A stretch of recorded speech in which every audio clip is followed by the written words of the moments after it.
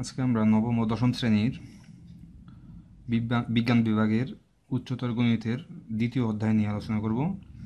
দ্বিতীয় অধ্যায়ের শুরুতে বলা হয়েছে বীজগাণিতিক রাশি।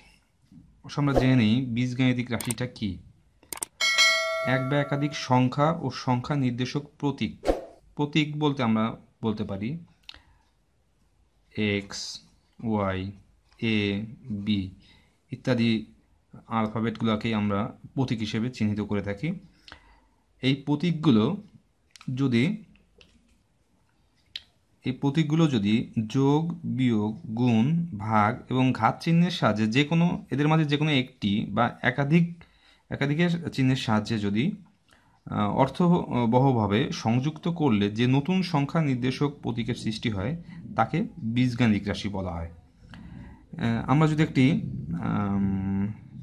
রাশি লিখি 3x plus 2y equal to 5।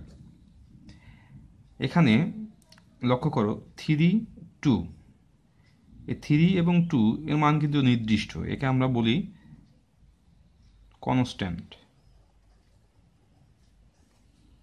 বা ধ্রুবক, কারণ এটির মান নির্দিষ্ট। কিন্তু লক্ষ্য করো এক্স এবং ওয়াই, এখানে আমরা দুইটা প্রতীক দেখতে পাচ্ছি। এই প্রতীক দুইটাকে আমরা বলি ভেরিয়েবল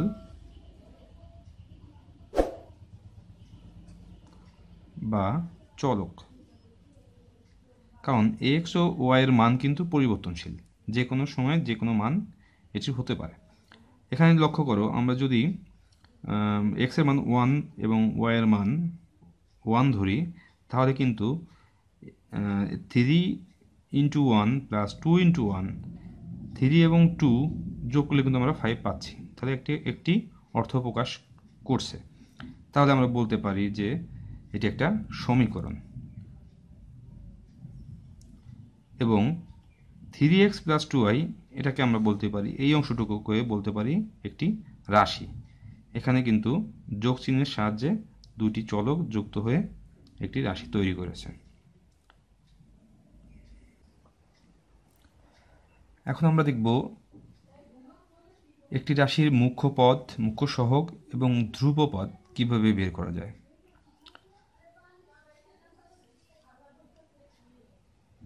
আমরা যদি একটি রাশি চিন্তা করি 5x4 minus 2x³ plus 3x minus 5, একটা বীজগাণিতিক রাশি। আচ্ছা, চিন্তা করো এই রাশিটিতে কয়টি পদ আছে। দেখো এখানে কিন্তু 1, 2, 3 এবং 4টি, মোট পদ সংখ্যা 4টি। আচ্ছা, তোমরা কি বলতে পারবে এখানে মাত্রা কত? এই রাশিটির মাত্রা নির্ণয় করতে গেলে আমরা জানি এখানে যে x চলক রয়েছে সেই চলকযুক্ত যে পদটি আছে সর্বাধিক ঘাতযুক্ত। দেখো এখানে 5x ঘাত 4 দেয়া আছে, তাহলে আমরা বলতে পারি এই রাশিটির ঘাতও 4। তাহলে আমরা বলতে পারি মাত্রা বা ঘাত 4।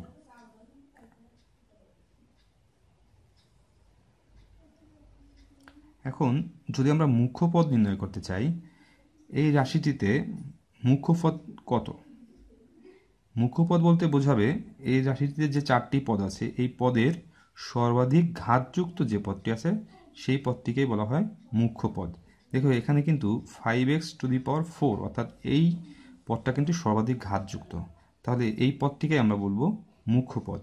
তাহলে এখানে মুখ্য পদ 5x4। এরপরে দেখো মুখ্য সহগ, মুখ্য পদের পাশে দেখো 5 রয়েছে, এই 5কে আমরা বলবো মুখ্য সহগ। তাহলে মুখ্য সহগ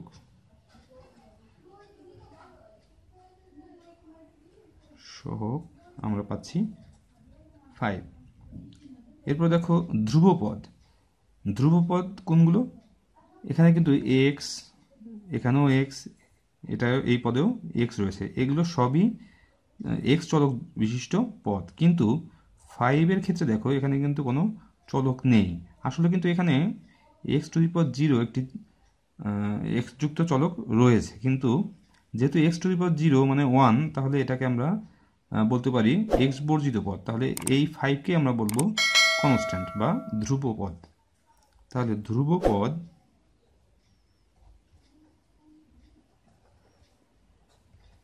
পাচ্ছি আমরা -5। তাহলে এখন আমরা এভাবে যে কোনো বীজগাণিতিক রাশি থেকে মুখ্য পদ, মুখ্য সহগ এবং ধ্রুবপদ নির্ণয় করতে পারব। এখন আমরা দেখব বহুপদীর আদর্শ রূপ। বহুপদী, যার ইংরেজি শব্দ পলিনোমিয়াল, অর্থাৎ পলিনোমিয়াল,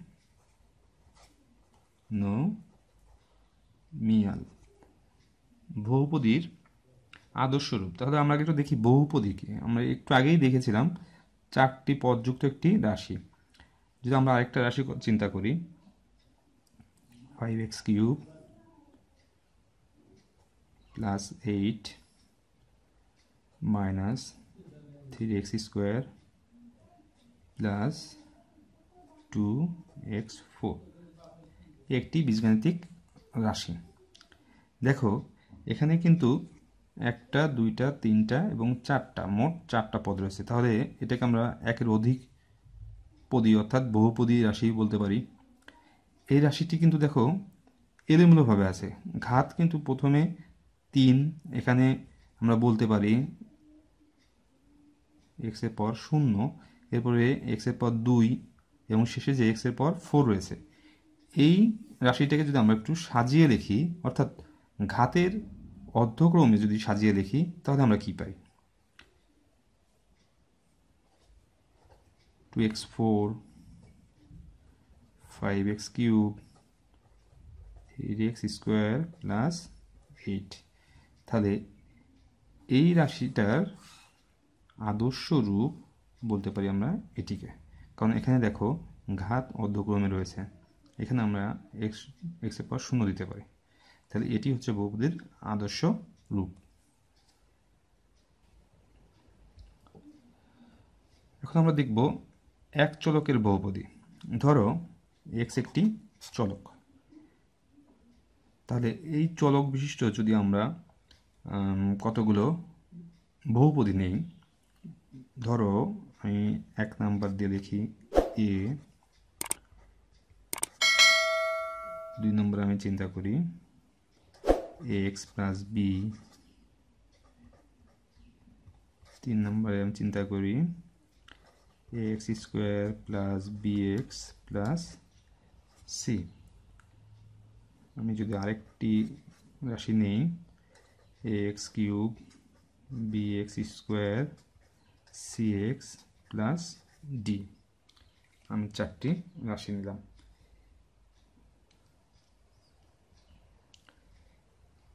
এখানে লক্ষ্য করো সবগুলোতে কিন্তু চলক এক্স রয়েছে, প্রত্যেকটিতে চলক এক্স রয়েছে। এটার ক্ষেত্রে লক্ষ্য করো এখানে কিন্তু এক্স নেই, কিন্তু আসলে আমরা এটাকে কিন্তু এক্স চলকযুক্ত হিসেবেও চিন্তা করতে পারি। এখানে এর সাথে কিন্তু এক্স টু দি পাওয়ার 0 আকারে এক্স চলক রয়ে গেছে। যেহেতু এটাকে সূচকীয় নিয়মে আমরা বলতে পারি এক্স টু দি পাওয়ার 0 বা যে কোনো চলকের সূচক যদি 0 হয় তাহলে তার পরিবর্তে আমরা লিখতে পারি 1, তাহলে এটাও 1 হয়। এখন লক্ষ্য করো এখানে এক্স যেগুলো আছে সবই কিন্তু চলক এবং একটি চলক আছে, সেটা হচ্ছে এক্স। আবার এখানে এ, বি, সি এবং ডি এগুলোকে বলতে পারি আমরা কনস্ট্যান্ট বা ধ্রুবপদ, কারণ এই এ বি সি ডি এগুলো কিন্তু সবই নির্দিষ্ট, এর মানও নির্দিষ্ট। কিন্তু এক্স যে একটি চলক রয়েছে সেগুলোর মান কিন্তু নির্দিষ্ট নয়। তাহলে এখানে এ, বি, সি, ডি এগুলো সবই কিন্তু ধ্রুবক। এখন এই যে এক চলক বিশিষ্ট যে বহুপদী, এই এক চলকের বহুপদীর তোমার পদসমূহের একটি নির্দিষ্ট সাধারণ আকার আছে, প্রত্যেকটি পদের একটি সাধারণ আকার থাকে। তাহলে এই যে এক্স চলক, সেই এক্স চলকের বহুপদীর পদসমূহের সাধারণ আকারটাকে আমরা CXP এই আকারে পাব। এই আকারে প্রত্যেকটি পদ বিদ্যমান থাকবে। এখন লক্ষ্য করো, এখানে সি, এটাকে বলবো আমরা সহগ, এক্সটি চলক, এবং পি আমরা বলতে পারি ঘাত বা মাত্রা। তাহলে এটি হচ্ছে এক চলকের বহুপদীর প্রত্যেকটি পদের সাধারণ আকার। যেমন এটার ক্ষেত্রে লক্ষ্য করো, এটার সাথে যদি আমরা তুলনা করি, তাহলে চলক কিন্তু এখানে এক্স, এক্সের সহগ রয়েছে এ, এবং এক্সের সূচক যেটা সেটা হচ্ছে 2। এটার ক্ষেত্রে সহগ আছে বি, এক্স চলক, এবং এক্সের সূচক সেটা হচ্ছে বা মাত্রা 1। একটু আগে আমরা এক চলক বিশিষ্ট বহুপদী দেখেছি, এখন আমরা দেখব দুই চলক বিশিষ্ট বহুপদী। দুই চলক আমরা ধরে নিই, একটি চলক এক্স এবং আরেকটি চলক হচ্ছে ওয়াই, এই দুইটা চলক। তাহলে যদি আমরা একটা রাশি চিন্তা করি বা একটি বহুপদী চিন্তা করি, x square plus 2xy plus Y square. লক্ষ্য করে এখানে কিন্তু চলক রয়েছে দুইটা, একটা এক্স আর একটা ওয়াই। একটু আগে আমরা দেখেছিলাম যে এক চলক বিশিষ্ট বহুপদীর প্রত্যেকটি পদের যে সাধারণ রূপ সেটা ছিল CX⁴P। তাহলে দুই চলক বিশিষ্ট বহুপদীর প্রত্যেকটি পদের সাধারণ রূপটা কেমন হবে? এক্ষেত্রে আমরা লিখতে পারি CXPY3। সি কিন্তু একটা নির্দিষ্ট সংখ্যা এবং সেটা হচ্ছে আমাদের প্রত্যেকটি পদের সহগ, এক্স এর পাওয়ার পি, ওয়াই পাওয়ার কিউ। তাহলে আমরা মাত্রা কী করে পাবো? প্রত্যেকটি পদের মাত্রা আমরা কীভাবে নির্ণয় করতে পারি? দেখো, আমরা যদি মাত্রা নির্ণয় করতে চাই তাহলে আমরা লিখতে পারি পি যোগ কিউ। যেমন এখানে লক্ষ্য করো, প্রথম যে পদটা আছে এখানে কিন্তু শুধু এক্স রয়েছে কিন্তু ওয়াই নেই। তাহলে এক্ষেত্রে আমরা বলতে পারি এক্স স্কোয়ার ওয়াই পাওয়ার 0। তাহলে এই পদটার মাত্রা কত হবে? 2 যোগ 0, তাহলে 2 যোগ 0 তাহলে 2। তাহলে এই পদটার মাত্রা হচ্ছে 2। এটার ক্ষেত্রে লক্ষ্য করো, এক্সের মাত্রা 1, ওয়াইয়ের মাত্রা 1, তাহলে পুরো পদটির মাত্রা কত হবে? 1 যোগ 1 তাহলে 2। ঠিক এভাবে আমরা মাত্রা নির্ণয় করতে পারি।